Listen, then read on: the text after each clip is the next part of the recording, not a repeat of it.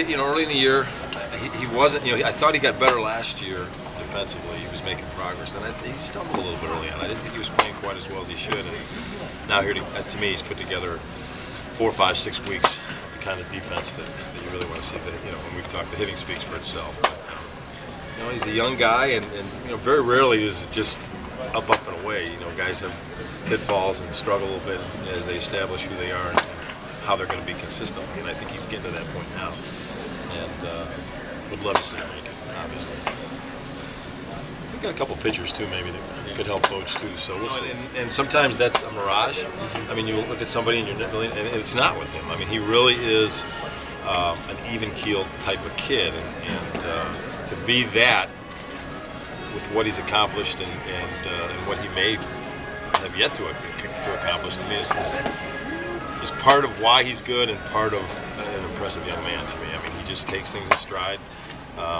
He has a rough game, comes back the next day, handles it well and ready to play again, and just doesn't let things bother him too much. And I think that's also why he's able to be successful in clutch situations and stuff. And I'd like to think that he's a number 3 hitter. And although we've talked about our lineups and the whys and with all the different things that we've done to move people around and had to do to move people around, I mean, I'd like to see him take the 3 spot and be the 3 guy in the future, and don't see any reason why he's not. I mean, Freehold's supposed to be your best hitter. Well, he does a pretty good job of that. He's still working on his patience. We think he's going to hit for more power than he has.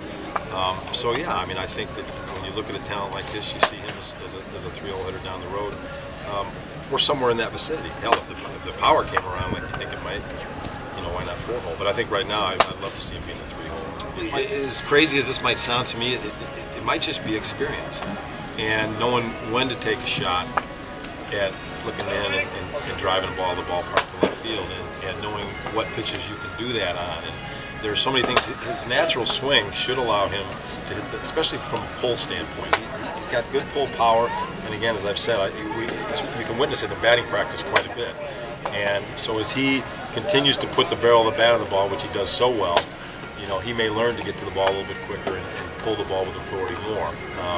But more times than not, that's more of a learned thing. If I saw an inside-out swing that didn't lend itself to power, then I would understand that and say so. But I watch his swing playing and the way he goes about it and think that in time he could do it.